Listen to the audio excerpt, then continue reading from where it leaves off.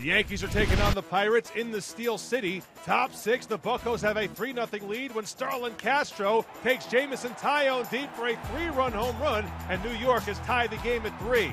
Later in the frame, Juan Nicasio pitching for the Pirates. With the bases loaded, Ronald Torreyes will dump one into right and gets past John Jaso for a 2-run double. New York leads at 5-3.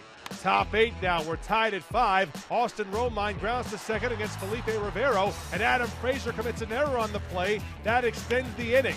And the Pirates paid dearly for the mistake because 2 batters later, pinch hitter Chris Carter drills a 3-run homer, and it's 8-5 Yankees. Top of the ninth now 10-5, and Antonio Bastardo will serve one up to Aaron Judge.